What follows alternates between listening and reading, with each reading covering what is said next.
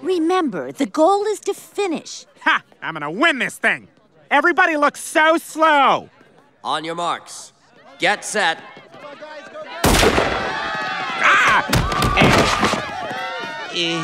Oh my God, are you okay? I turned my ankle, but I can run it off. Ah! Roger, stop, you're hurt. Why'd this happen to me? I actually tried this time. Oh, honey, is there anything I can do to make you feel better? You know, I was gonna give you this after the race, but here.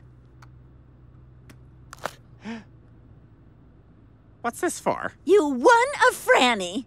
It's because you worked really hard, and that's all that matters.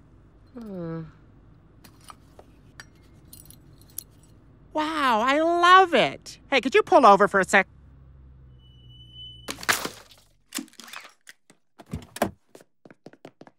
I did it! Oh my God, what a gorgeous trophy! And flowers? Wait, I can't hold everything. I'm gonna have my friend hold my cone.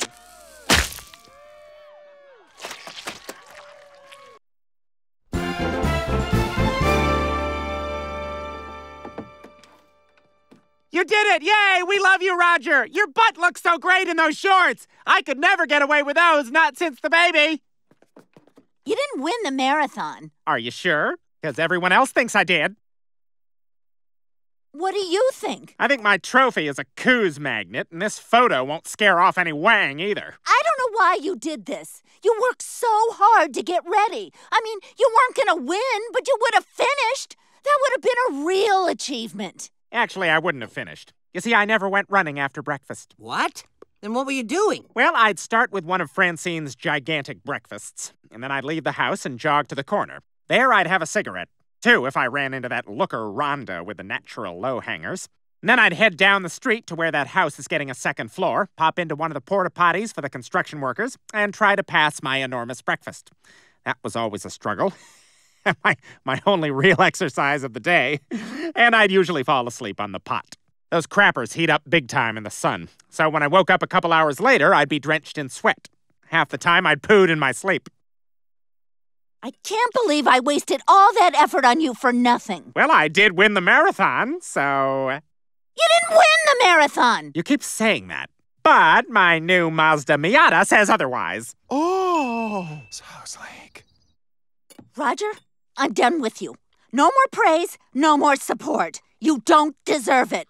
In fact, I'm taking back my Franny. How could you? I worked for that. No, you didn't. But I want it. What are you going to do with it? I don't know. Maybe I'll give it to Steve. Steve? You hate Steve. You always say you hate him. I never said that. Then why is it tattooed on your butt? Oh, that's ridiculous. He's just lashing out because I took his Franny back. Nope, it's right here on her butt. I hate Steve. He's just joshing, right, Ma? Ugh. Look! There's nothing there! Oh, God, Mom! Ha ha! You BA'd your son!